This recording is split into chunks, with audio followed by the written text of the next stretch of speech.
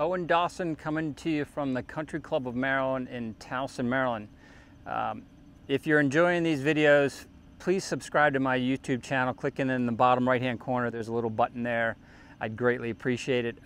If you're interested in golf lessons and you live in the area, please visit my website, owendawsongolf.com, and we'd love to have you out here. If you're struggling a little bit with your low point in your golf swing with chipping, it might be that your lower body is a little bit too active. So one thing I see in my lessons is players getting too, what I say, leggy in the golf swing. So they're taking the club back and then they're kind of diving down with their legs this way, all right? So they're flexing their knees as they're rotating.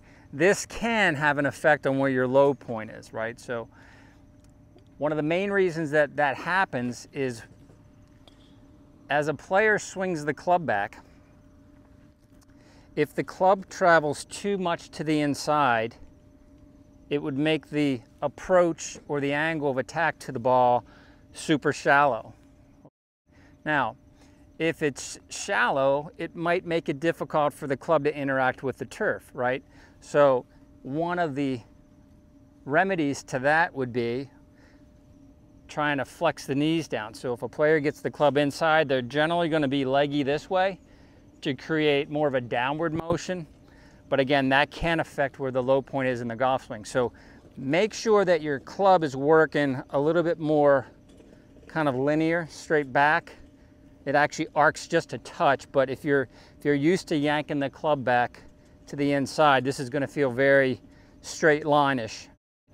And once you do that, this club now can come down on a little bit steeper angle.